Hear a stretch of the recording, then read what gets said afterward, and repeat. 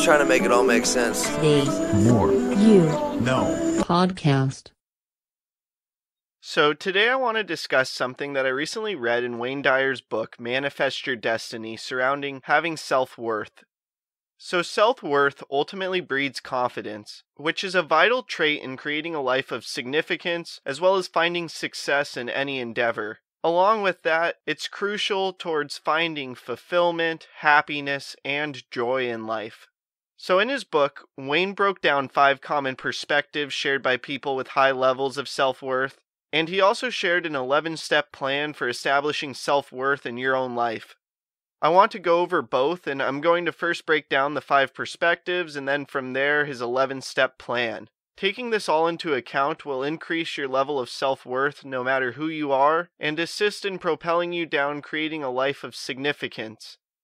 So the first major perspective that people with high levels of self-worth have is the understanding that their self-esteem comes from within. Your self-esteem, your self-worth, and what you choose to build confidence surrounding, it must all come from within. It must come from yourself. If it doesn't, you're putting it in the power of other people, other events, and other outcomes, which are largely out of your control, and therefore your level of self-esteem, self-worth, and confidence is out of your control. The second major perspective that those who have a high level of self-worth share is accepting themselves without complaint. And what this means is that they accept themselves for the good and the bad. They understand that they aren't perfect and that they're going to make mistakes. And they don't allow themselves to fall into some form of self-pity. What this is ultimately self-acceptance from an unconditional perspective, as well as not allowing for self-rejection.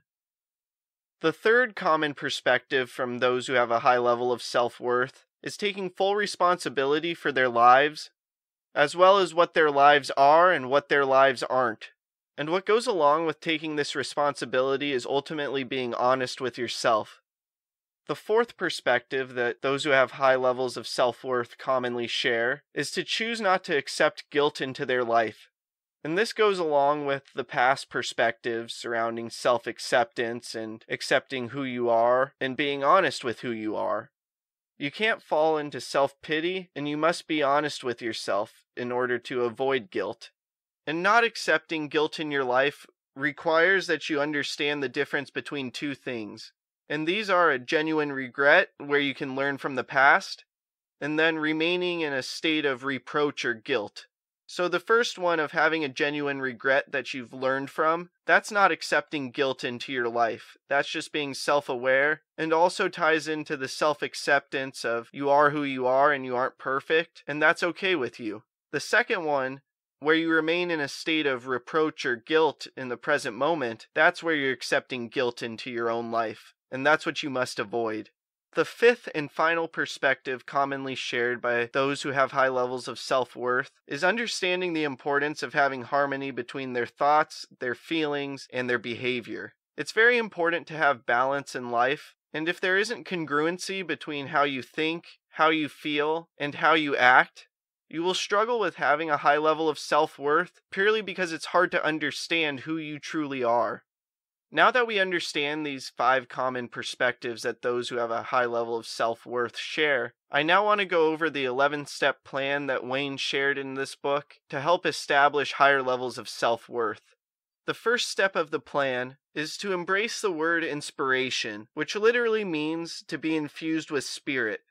From there, practice doing what you love and loving what you do every single day, and this will therefore put you in spirit or inspiration. From there, the next step is to make every effort to remove internal habits of pessimism, judgment, negativity, criticism, complaints, gossip, being resentful or cynical, as well as finding faults in yourself or others.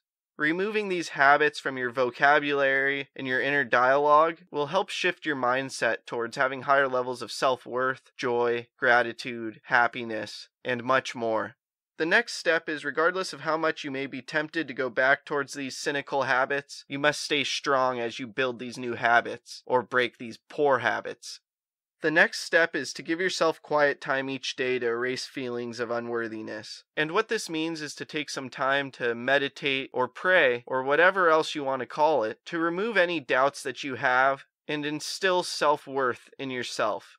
The next step is to immerse yourself in spiritual readings as well as other outlets like music and podcasts.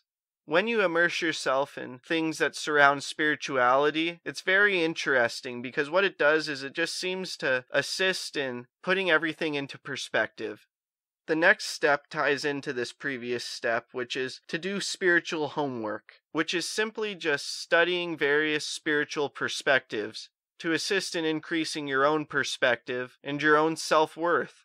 The next step is to allow yourself to be surrounded by things of beauty as much as possible. And this assists in the inspiration which we'd previously discussed as being important, as well as what I discussed in the previous steps just surrounding assisting in establishing perspective. When you experience beauty, it just has a tendency to remove the doubt that you have about your own life, as well as your connection to everyone and everything. The next step is to practice kindness towards yourself as well as others, as frequently as possible. And I want to emphasize being kind to yourself, because I think a lot of people who focus on being kind in general can lose sight of being kind towards themselves, and this will get in the way of your self-worth, as well as causing other issues with your mentality and your thought patterns. It's important to be as kind to yourself as you are to others, and vice versa. The next step is to begin to process the universe as a friendly rather than an unfriendly environment. And what I think Wayne means by this is something surrounding what I've discussed many times of life is happening for you, not to you, and that the universe is all connected in this beautiful and infinite way. And the final step is to continually think about this and say this over and over again to yourself until it's fully registered into your subconscious. And this is that I am what I am, and I am worthy of the abundance that is the universe and all that is in it, including me.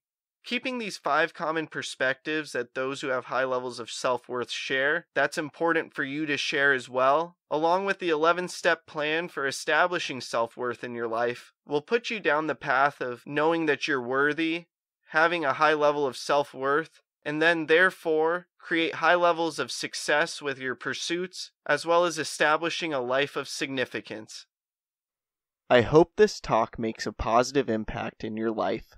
Please subscribe to the podcast wherever you are listening or watching it, check out other episodes, leave a review, and follow us on social media at More You Know Pod. Also, please don't forget about our sweepstakes. Retweet a clip with the hashtag #TheMoreYouKnow and new podcast from our Twitter for a chance to win a signed copy of my upcoming book, The More You Know. Tag 2 friends in the comments on a clip on Instagram for a chance to win a brand new copy of Dean Graziosi's Millionaire Mindset or Ed Milet's Max Out. Like us or share a clip on Facebook for a chance to win a book I have read that highly inspired me, signed by me with an inspirational message. Again, thank you for listening as we propel with podcasting through the More You Know. I'm